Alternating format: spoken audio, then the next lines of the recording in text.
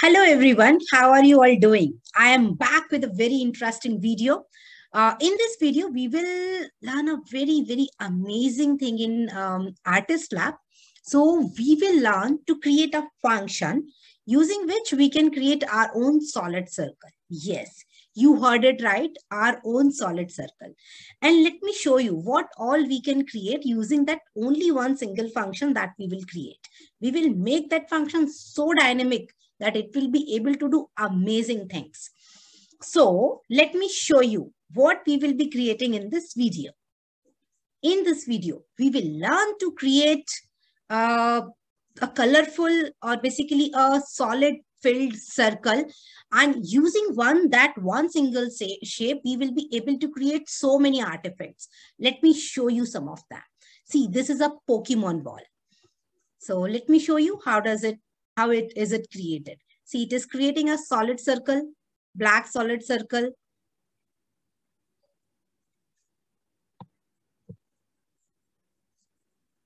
Yeah, it is still creating. Yeah, it takes time, it takes efforts. When you are also filling in something, it takes time and efforts, right? On top of that, I am creating another full circle.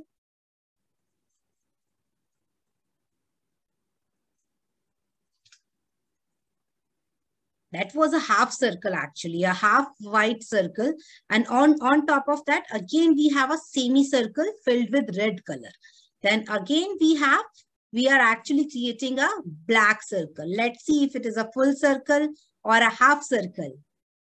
It's a full circle this time, yes. And again, we are going to create a full white circle. Wow, this seems, something amazing is coming up. And we are doing all this using only one single function, which I am going to show you now. How do we do it? Oh, wow, it's coming out to be a Pokemon ball. So this is one thing that we will be creating in this video. And let me show you a few other things that will be, few other artifacts that we will be creating in this video. It's a logo. I was actually planning to design my own logo using Artist Lab. Isn't it great? This is Google Chrome logo. And this is BMW logo. So using only one single function that we are going to create today, you can explore your imagination and you can actually create too many drawings. So what we are waiting for, let's get started without wasting any time. So here I have a circle. If I ask you to fill it manually using your crayons or your any kind of colors, what you will do? What will be the right approach to fill it? Yes, definitely from the center, you will move ahead. Okay, and then you will come back. You will move in another direction and then again you will move ahead and then you will come back. Then again you will move ahead and then you will come back. So this is something you will be repeating many times, so that the color could be filled into this circle. We will be doing the similar thing in coding as well. We will apply the same logic in coding as well. As all of you are already aware, the very first step is to log into your code.org account. So log into your code.org account and create an Artist Lab project. Okay, create an Artist Lab project. As we saw that we are going to apply the same logic. So what we will do, we will go to actions, move forward by, this is the radius of my circle. So say for example, move forward by 100 pixels. Okay. Then move backward. We saw in our manual drawing as well, right? It is coming backward. Move forward 100 pixels, move backward 100 pixels, and then turn right. Turn right maybe by 1 degree. Okay. Okay. So fine. But I need to repeat all these steps multiple times so that my entire circle is filled. So what do we do to repeat something multiple times? Yes, we use loops. So we will be using this loop here. And now tell me how many times I should repeat all these 3 commands. Here we are making a right turn by 1 degree. And how many total degrees a circle has got? a circle, a full circle contains 360 degrees. So I will have to repeat it 360 times. Voila, it created a full circle. Okay, so this circle is black at this moment. Let me give it some color. Okay, so I'm giving it a random color. Okay, now what next? Shall we convert this piece of code into a function? Because as we saw in our drawings, what do we want? We want to create one full circle, then on top of that another full circle, then on top of that another full circle, like that, right? So what is the right approach? Should we write this code multiple times, or we should create a function out of it? Yes, we should create a function out of it. So we will now create a function which will contain the same code. So I will go to functions. I will click on create a function. I will give it a name. My name could be a solid circle function. Okay. I can give some description. This function will create a filled circle. Okay, it's good. What parameter does your function take? So maybe initially to begin with, we can take one parameter, that is the radius, so that we can guide this function. We can tell this function what should be the size of my circle. Okay, so I will add a parameter. I will add a parameter here, which will have name radius. Okay, add parameter. Start coding quickly the same thing that we had done earlier. So move forward, not 0 pixels or any pixels now. We have this variable because I want the circle to be created of the size of my radius. And my radius has been taken as an input parameter.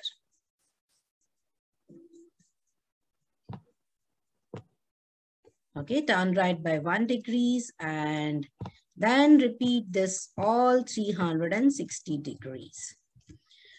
Okay, so fine, this is created. So now what I will do, I will remove this entire code and now instead I will use the function which we created just now. Okay, I will have to pass a parameter to it. Parameter means what is the size of the circle, so that, we can reuse it as many times we want. We can reuse it for making big circles, small circles, and anything. Okay, so I will use the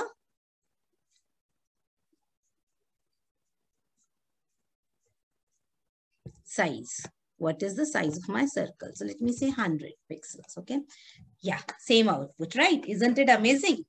Now, if I tell you that currently this function is only created a full circle, I would like to create, because many of my drawings may have a half circle, may have a quarter circle, and like that. So I want to customize it. I want to further make it more flexible so that it can actually create a half circle, 1/4 circle, 1/3 circle, whatever I ask it to create. So what we will do, we will click on edit and we will add another parameter. That parameter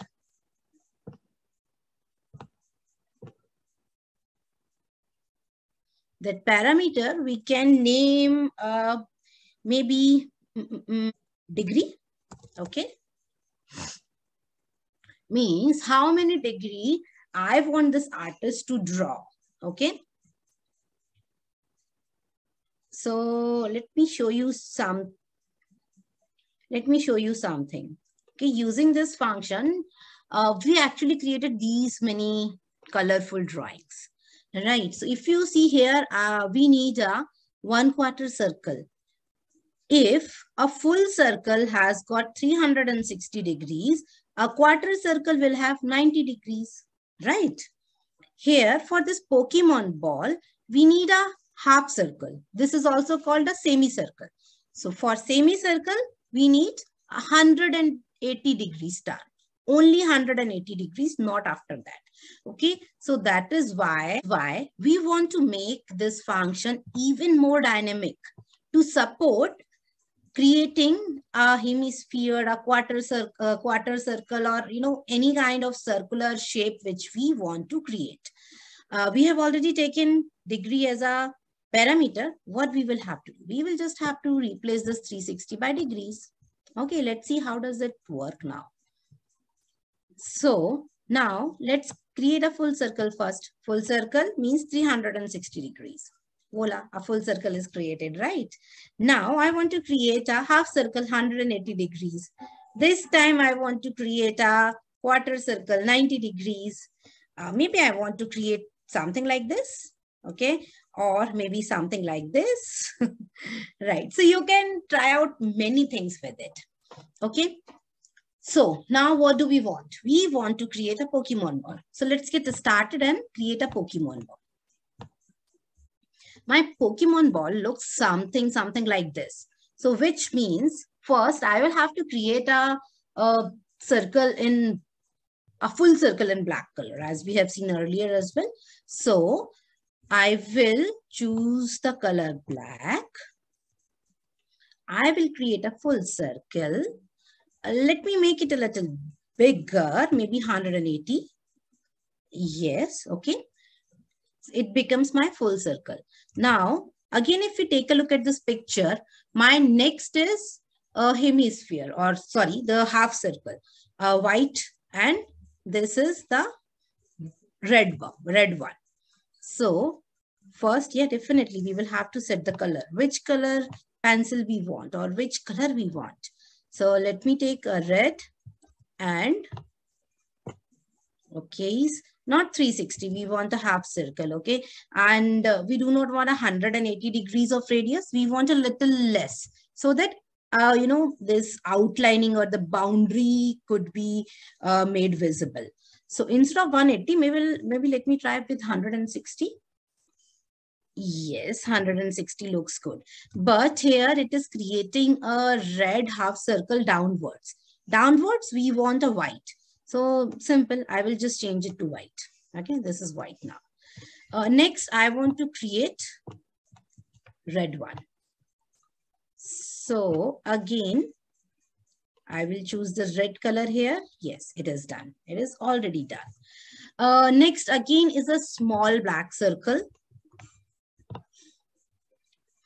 Before that, I will have to set the color. I will have to take the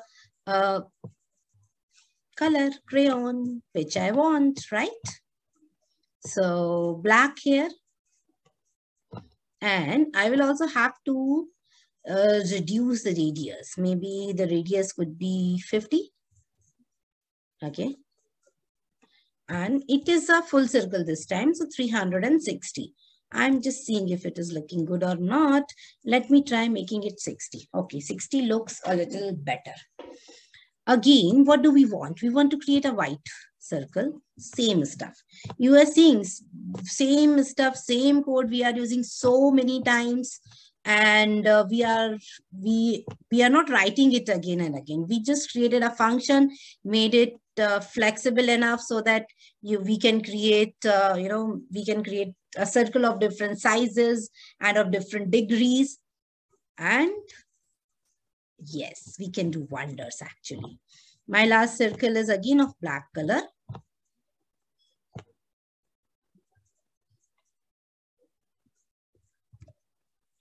Yes, so here we go. My Pokemon ball is ready. I would like to dedicate this video to Hitarth.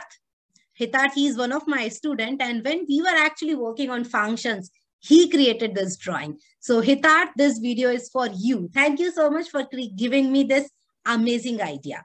And friends, you can actually use this function which we created just now and create amazing drawings like this Google Chrome logo, this BMW logo, and you can create something of your imagination and your creativity also you can explore. What are you waiting for? Let's get started.